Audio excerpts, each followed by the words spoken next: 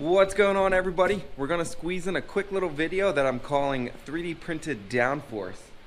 I 3D printed a few parts that are gonna add some downforce to my car, and we're gonna go ahead and install them and kind of discuss how they work.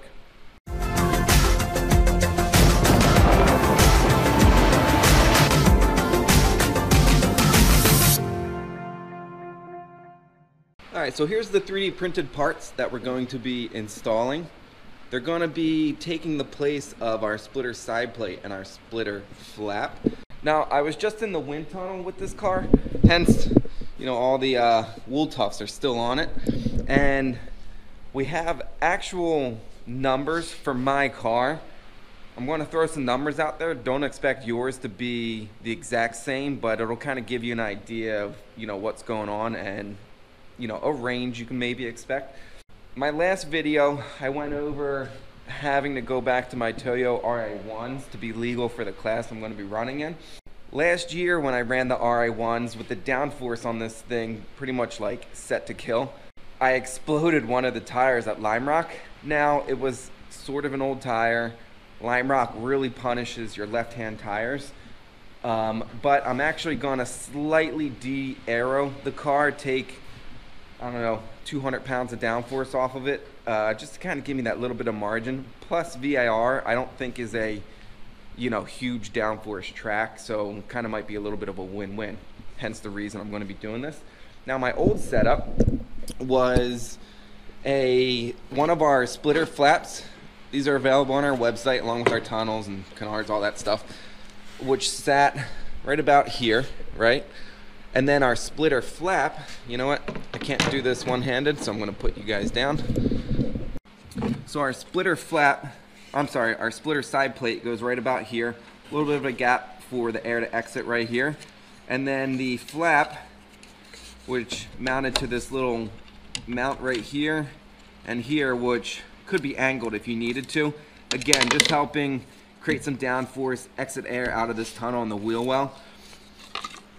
And that setup, the flap added about 62 pounds of downforce at 100 miles an hour.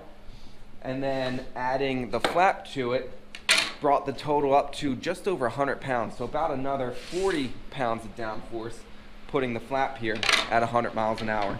So that little setup right there is good for about 100 pounds of downforce on my splitter with the tunnels. And if you watched our wind tunnel video, I'll put a tag of that up here. We actually removed these. We have a baseline run of pretty much just how you see it with nothing here. And then we ended up building in the tunnel. We kind of just wanted to get an idea. We ended up removing all of this and adding a tire blocker, because as the air kind of comes down the car, the tire's face is kind of right about here. And it's pretty common knowledge that anytime you block the tire face, you're going to pick up downforce and usually increase the efficiency of the car. In the wind tunnel, removing all of this, adding a little bit of a tire blocker, we lost 50 pounds at 100 miles an hour, but effectively gained 50 pounds from our baseline, which is no side plates or flaps. I hope this is all kind of making sense. So yeah, so I can effectively say at about 100 miles an hour, I'm removing about 50 pounds of downforce off the front of the car. And I'm also going to be adjusting the wing, which it's actually already adjusted. You can kind of see the mark, but I make little notes of what mark I'm on. So I pulled a little bit of wing angle out. So the aero balance should be pretty good. So that's what I'm doing there. So here is the 3D printed part. Is this side? Yeah, this is this side. So it might be a little bit hard to do right now, but it's gonna go right about here up to this 3D printed part. I did a video on these little air skirts. I'll put a tag of that up here as well. So I need to remove this because we're not going to be running the splitter flap, and then this should just kind of nestle down in there right about there, which from the front, as you can see from a side shot, so it'll kind of block the tire and get the outwash going out sideways beyond the tire, which then will allow the splitter tunnels to kind of extract air a little bit easier. And then the other part is these blue ones. I just printed them in blue because I printed them overnight, and I have 2 printers, and one was loaded up with blue, so is what it is. These are going to be taking the place of this carbon gurney flap right here. Again, it's taped on because we were at the wind tunnel. We just, you know, put it in place real quick.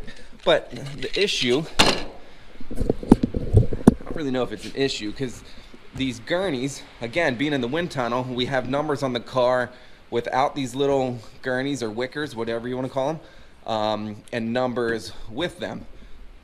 But this one, since it's a 90-degree gurney on a hood that's faced like this, you can see it's facing forward. So air's coming this way, it's hitting the gurney and almost wanting to come backwards. So this is going to go this way. So you can see it's more of a gentle ramp and should allow the air to kind of keep going. So my guess is these will be a efficiency bump. Now these, again, they're taped down, but these are 3D printed as well. So I did a video of how I made these. I'll put a tag of that up here as well. But the gurneys, from no gurney to gurneys, picked up, I think it was 14 or 15 pounds of downforce, plus much better pressure drop across the radiator. So we had probes in front of the radiator and behind it. So not only are you picking up a little bit of downforce, you're picking up better cooling. If you have too much cooling, you could just tape up the grill of the bumper, which is kind of one of the last runs we did. We taped up the intercooler and a little bit of the grill to kind of get a number on that. I forget what the last run we did at the wind tunnel was. But, so yeah, so I'm going to kind of pull all the old stuff on, maybe just go over installing it real quick. The front gurneys, I'm actually just going to use a 2-face tape and stick them on. And then the rear, I did this with these little, what do you want to call them? Air skirts, air curtains. But when I 3D modeled these, you can just take a drawing of this backside and just print yourself out a template exactly where the holes go. So that way, once you line it up exactly where it goes, just mark your holes, drill them, and you know it'll line up perfectly with the part. So yeah, I'm gonna knock these out real quick. So it's a real quick little simple project to add. Well, I'm removing downforce because I'm not running these big side plates and flaps, but if you had nothing, so about 50, at 100 miles an hour, you're probably adding 60 pounds or so of downforce to your car, which is, you know, it's going to be a noticeable amount. So yeah, I'm going to knock these out and then show you the finished product.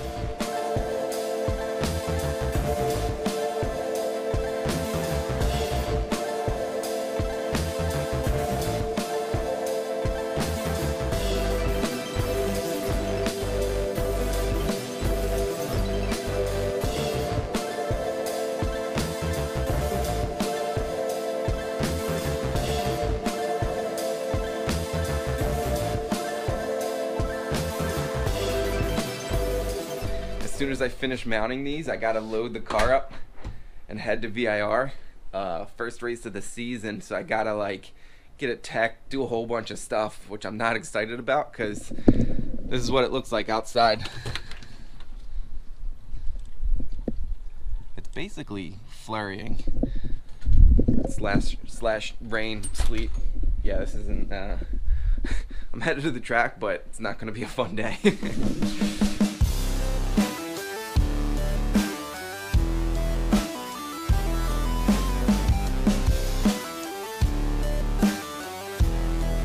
Alright, so that tackles the new gurney in front of the intercooler opening. It's a little bit taller than the old setup, and as you can see, it does kind of cover some of the radiator, so hopefully it kind of helps out, you know, part of that as well. If I end up getting too much cooling, like I mentioned earlier, I could always tape up the grill a little bit, so that's always a performance benefit of increased cooling. And then our tire blockers. So if we look dead on, they line up pretty good with what we printed before, and pretty good on this curve. So not too bad lining up You know, just from taking a picture and a few measurements and kind of like trying to trace it on the CAD program. So here it is from behind.